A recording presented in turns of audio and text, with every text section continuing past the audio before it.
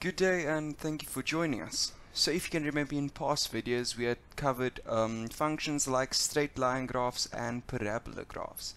So what's going to be happening today is we'll be looking at some examples where straight line and parabola functions are combined in the same question. So let's have a look at our first example right away. Cool. So here we have a Cartesian plane right over here with a straight line graph and a parabola present. So this is the information they give us up here. It says f of x is equal to ax squared plus q, which we obviously know is our parabola equation, and g of x is equal to mx plus c. So if you can notice that they're calling these two graphs two different things in this case, f of x being the parabola and g of x being the straight line graph. So here in the next part they refer to them as f and g. So f and g intersect at 0 and 6, which is the point A.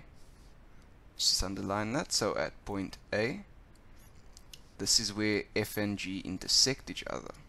Cool, and that's 0 and 6, which is up over here. And then they also say it intersects at B, which is 3 and 0, which is down over here. So now let's have a look at what they are asking us in question number 1. Here in question number 1 it says determine the values of A, M, C and Q.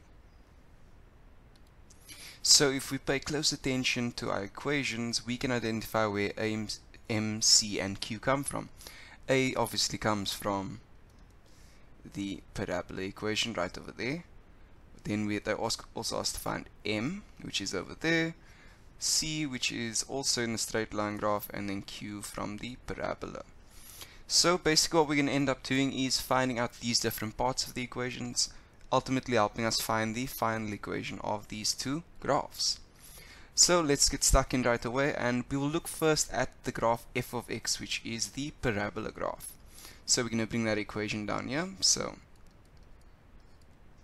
this is going to be, my apologies, this should be 1.1. So it's going to go f of x is equal to ax squared plus q. So let's have a look at our parabola graph then. So straight away what we're able to identify is that the point A is also the turning point of our parabola. And what do we know the turning point as? Q. So we can straight away say that therefore Q is equal to 6. And so we can write out the equation now as f of x is equal to ax squared plus 6.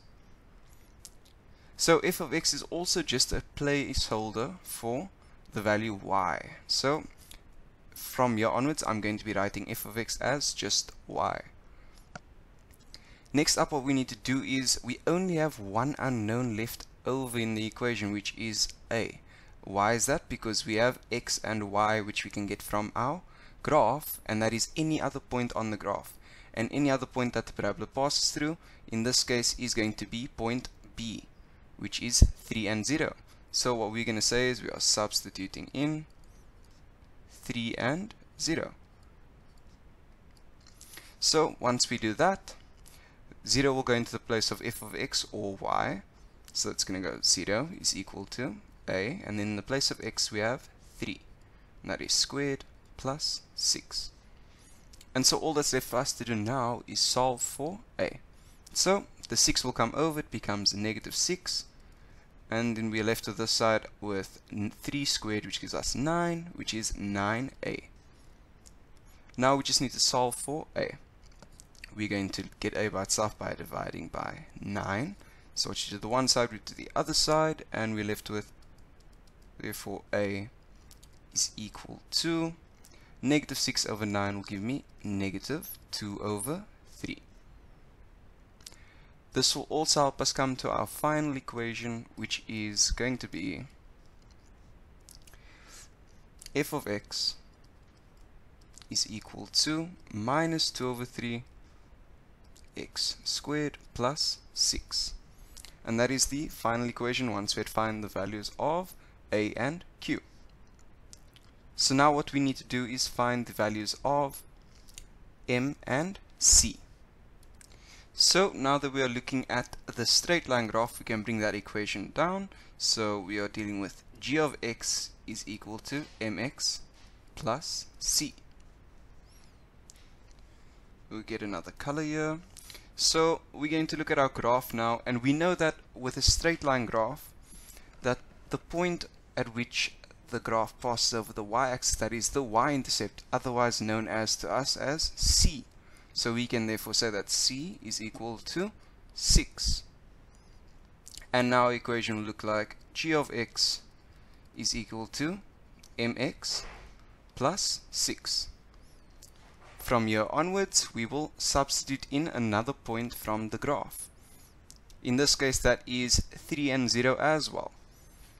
So we're going to let them know that we are subbing in 3 and 0.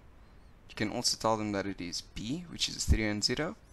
And so once we do that, remember 0 will go in the place of g of x or y. So that 0 is equal to m times 3 plus 6. And so now we're going to go ahead and solve for m.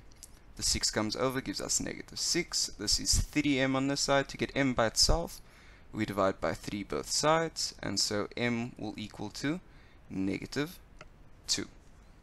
And so what our final g of x equation is going to look like is g of x is equal to minus 2x plus 6. And in this case we found that m is equal to minus 2 and c is equal to 6. And so we've given them all the information they asked for, which was a, q, m, and c. And as we were doing that, we also found out the equations of the two graphs. Next we'll be looking at 2.2, where they ask us to give the range of f. And so f is obviously our parabola, so we're going to be looking at range, which refers to the y values on the graph. So if we pay attention to the y values of the graph, we know that they move all the way from the peak over here, the apex, the top, the turning point, all the way from there, all the way downwards, right? So that means that y is decreasing in value. So that is all from the apex here, which is the turning point, that we know is at the value of 6. Cool. And obviously we have our y values that are represented around the 6. So if we know that the y values are smaller than 6, right? Because remember the parabola is heading downwards, we can therefore say that y is less than and equal to 6, because the y values start at 6 and they move down and down till less than 6. So therefore that is our range of the graph. So y is less than and equal to 6. Moving on, we move on to 2.3. So now they ask us to give the domain of G. So when they speak about domain, they refer to the x values of the graph, and in this case they're referring to G, which is our straight line graph. So we know then that all the x values of a straight line are infinite, right? So therefore we'll say the domain is that x is an element of all real numbers. That's just basically saying that it goes on and on forever and it has every single value of x. Next they ask us to determine the values of x, for which f of x is less than 0. So if you can recall, f of x is our parabola graph. So what do they mean when they're saying that f of x is less than 0?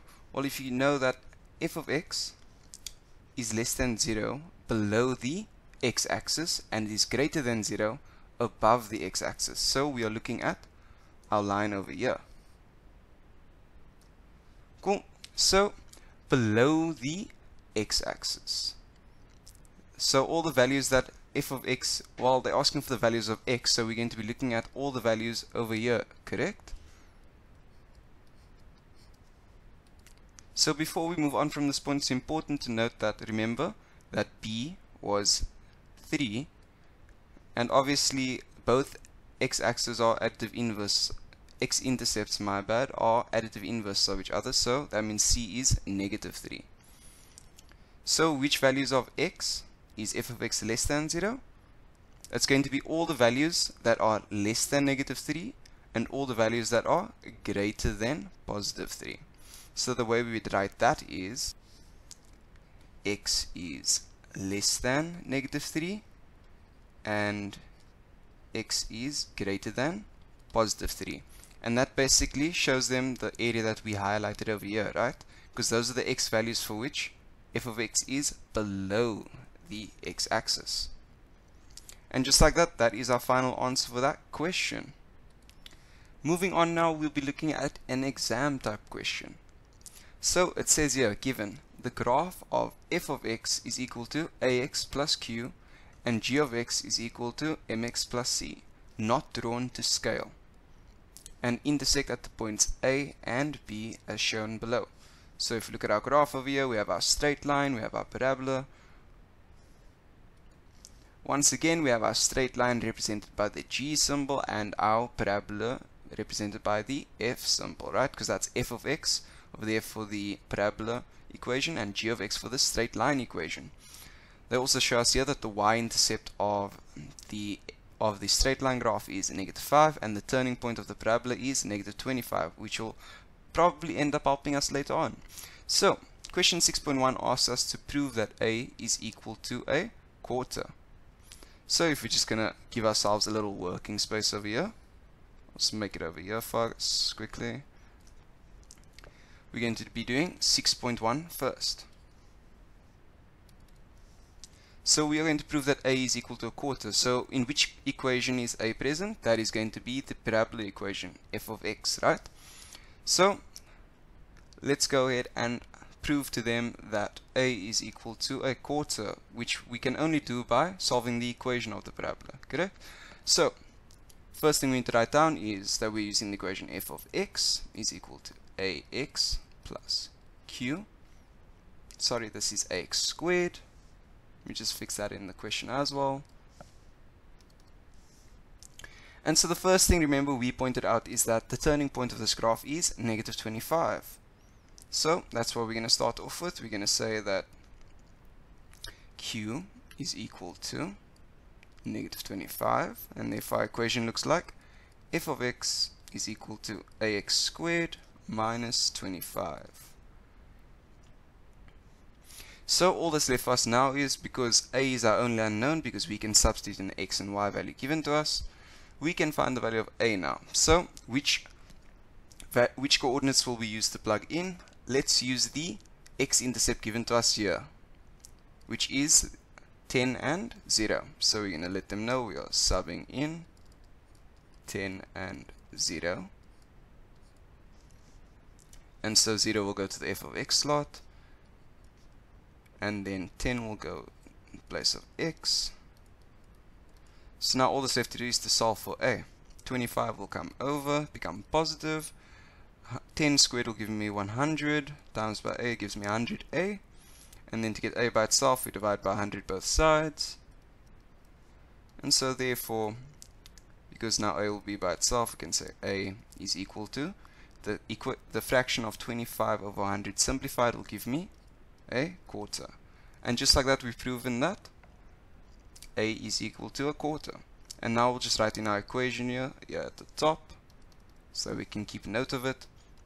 F of x is equal to a quarter x squared minus 25. Just so they know that we're keeping track of it. Next up in question 6.2, they say determine the values of m and c. So this is 6.2. Determine the values of m and c. So that refers to the m and c which is in the straight line formula. So the only way we're going to get to these values is by solving for the equation. So earlier we pointed out that the y-intercept of this graph is -5, which is also the c value. So first let's just write in the equation we're using,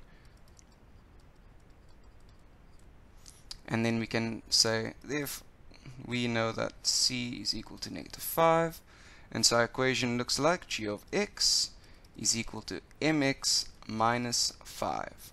And all that's left for us to do now is substitute in any coordinates on the graph. In this case, we can also use the x-intercept over here that's given to us of 10 and 0, because that's the straight line passed through that point as well. So we'll say we're going to sub in 10 and 0, always indicating what we are substituting in. So this is 0 is equal to m. In the place of x we put 10, and this is minus 5. So now we can go ahead and solve for m. Negative 5 comes over, becomes positive 5, and we have 10m on this side. To get m by itself, we divide by 10 both sides, and so therefore we get m is equal to, so 5 over 10 is a half. And so we can write out our equation here that we found, which is g of x is equal to a half x minus 5. Now looking at 6.3, they ask us to prove that the x-coordinates of a is negative 8. So looking at a, what can we tell? We can tell that this is the point where the parabola crosses over the straight line graph. So this is the point of intersection between the two graphs. And we can also say that at this point, these two graphs are technically equal to each other. And so that will lead us to having the equation for this as f of x is equal to g of x. So we're saying that these two graphs are equal at that point. That's why our equation comes out like this.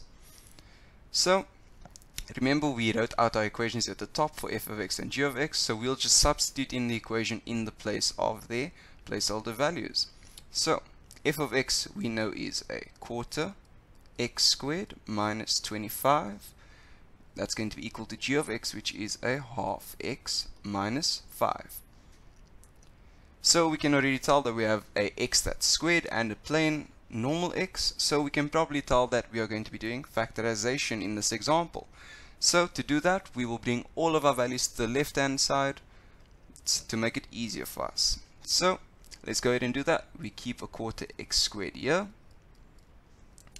The half x comes over, becomes minus a half x, and then the negative 5 will come over and become positive 5, so it's minus 25 plus 5, which gives me negative 20, and so this will still equal to 0, keeping the equation as an equation.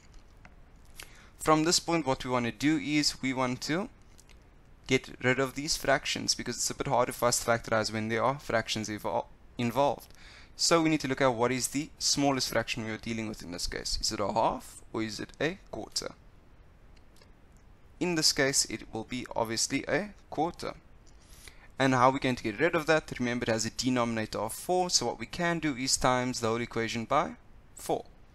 And that will give us x squared minus 2x minus 80, and that will still equal to 0. From here, all that's left for us to do is to factorize. So we can see that this is a trinomial. We'll open up our two brackets, and we'll have x and x, and then we'll look at what can we times together to get to negative 80, but also add together to get to negative 2. That will be positive 8 and minus 10. If I times positive 8 by minus 10, I get negative 80, and if I minus 10 from 8, I get negative 2. And so now what we end up getting is x is equal to minus 8, or x is equal to 10. And just like that, we've already proven to them now that the x coordinate of a is negative 8. So we can just finalize that by writing out a final statement over here. Therefore, the x coordinate of a is minus 8. And that concludes this example. Thank you so much, guys, for joining me today, and I hope that this lesson has helped you to understand better the examples where they combine straight lines and parabolas together. Have a good one.